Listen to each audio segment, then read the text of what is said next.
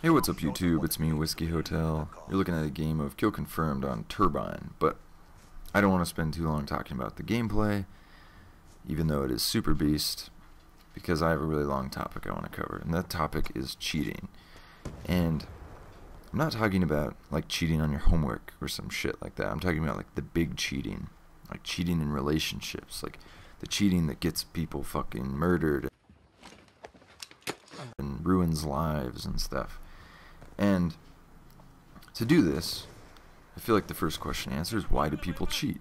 And the answer is pretty simple for guys. I think guys, even though it sounds like a total cop-out, like guys are like genetically pre-programmed to try and spread their seed. Like it's like back in the caveman days when we were getting eaten by jaguars and shit. You had to fuck as many chicks as you could to try and continue the species.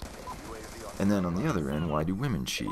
That answer is a little bit more complicated, because women can cheat for a lot of reasons, but basically what it comes down to is women tend to be genetically pre-programmed to seek out the best mate, like the best partner to create strong offspring, and the way they do that is seeking out an alpha male. And I think most people know that. They understand the concept of an alpha male. But what you may not realize is that like that can be in multiple areas, and the importance of those individual areas varies greatly from girl to girl. Like the three big ones that everyone probably could figure out by themselves is money, power, and looks. Like if you have all three of those, you are in good shape. You're probably not going to have any problem finding girls or stealing girls if that was your thing. Just don't get murdered. But the ones you may not understand are like that also are very important to girls are intelligence. That's a big one to some. Humor, that is a good thing to have for any girl. If you can make a girl laugh, you can go pretty far. Ambition, like even just the prospect of success. Like you don't have to be successful at that moment, but if you aren't striving to do something, that is a big turnoff for girls. And a big one, maybe even the most powerful of them all, is like social competence. Like, do you offer something in a social setting? Like, do you get along with your friends? And or another example, like, how many times have you known a girl that is dating, in your opinion, a total loser? Like, he's an idiot, he doesn't have a job, but he's in a band and he's really good at the guitar. Well, that is like a social skill that can outweigh anything else. And another example in a different area is like stand-up comedians. Like stand-up comedians as a group are not the most attractive, or maybe some could even say are ugly, but the fact that they are so fucking funny allows them to get girls that like maybe you could only dream of. And now we've established why cheating can and does occur. Now it's time for a story. So, a while ago, I was at the bars watching a UFC, and the UFC ended like 10 o'clock, and I was thinking about going home, but I decided to go across the street to another bar that I go to, just to see if there was anyone there that I knew, anyone maybe wanted to play a couple games of pool, to give me a couple more hours out. I didn't quite feel like going home yet. And I go in there, and there's a girl there that I had kind of known. Like, she was a cocktail waitress at the bar that I had just left. I go there quite a bit as well, so I knew her a little bit. And she runs right up to me, gives me a big hug. Like, I've never hugged her like that before, but she just did it. And then she brings me over to her pool table. She wants to play some pool. I have got serious fuck me eyes coming over here. Stay in formation or old man's coming in right behind him. No! She's like, this is my boyfriend. I'm like, oh, okay, wow, boyfriend. And this is his friend and his friend's girlfriend. And I was like, oh, okay, I was like, I was on good behavior. I just want that to be clear. Like, I wasn't trying to move in on his girl or anything. I just met them, so I was just trying to be friendly, play a couple games of pool, see if I could just have a good night. Well, she was being like a little bit forward with me. Like, she was like just showing me more attention than she probably should have been. Like she was like, oh, I want to be on Johnny's team, or like pulling me outside by the jacket, like to go smoke a cigarette, leaving her boyfriend in the bar while he also smokes, so he would like meet us outside, which is not how that's supposed to go. And I was even like, I could sense that like it was too much, so I was actually like separating myself from her just to avoid a situation. Well, it didn't work, because apparently while he was being semi-friendly to my face, he was like total shit talking me to her when I wasn't within listening distance. And this guy's a fake. And she didn't like that at all. Like, she did not like him being jealous, and they ended up breaking up because of that. And so I asked her out like 2 days later, not really as a date, but just like to hang out. And I took her to trivia with a couple of my friends. We were just talking. There wasn't really a sexual vibe to it. It was just hanging out. And actually at the end of the night, I told her that I was friend zoning her. I was like, you know what, you're in the friend zone, don't worry about it.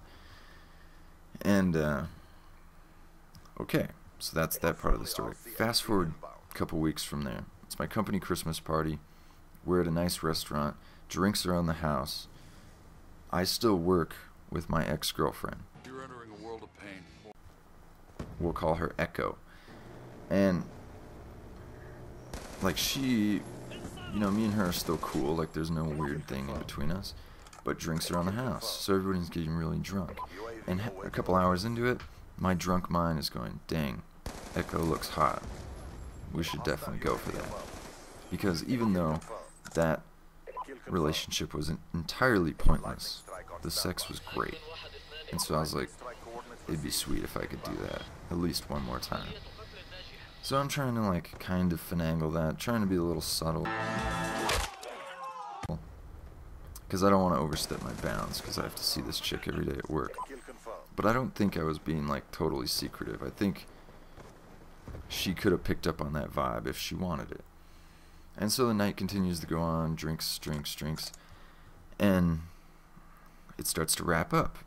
Well, me and her and my friend that also works there and his girlfriend were like the only people there that are under the age of 25.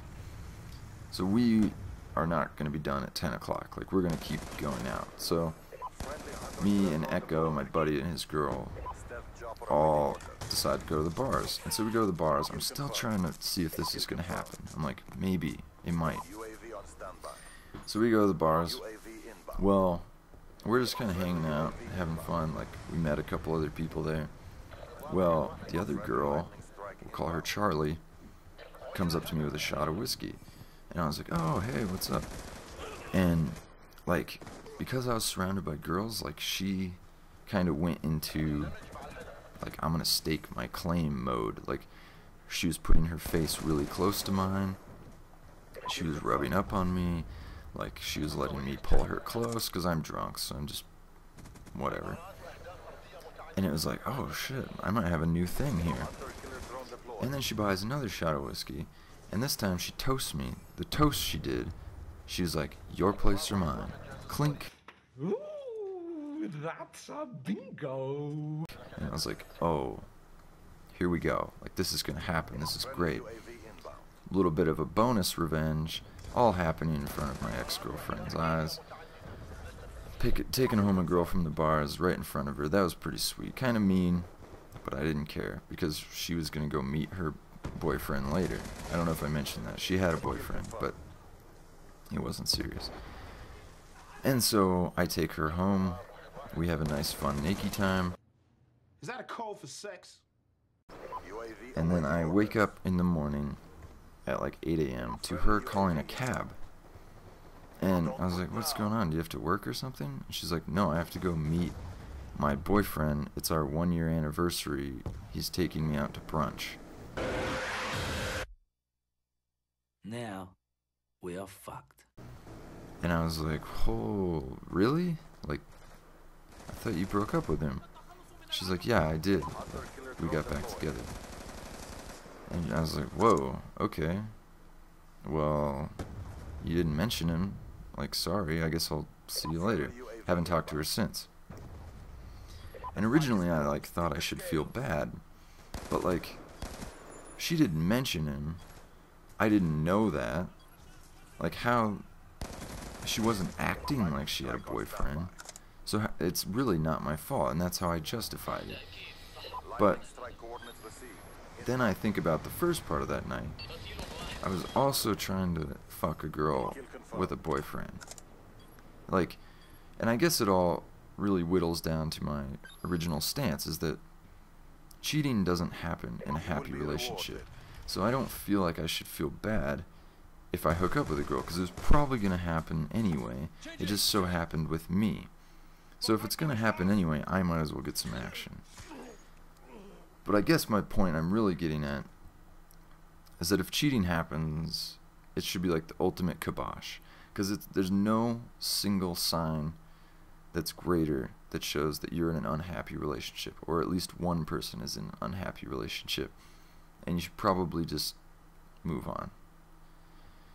I don't know, maybe one day I'll get cheated on and my perspective will change, but for now, if you're a dick, I will probably have sex with your girlfriend. Sorry.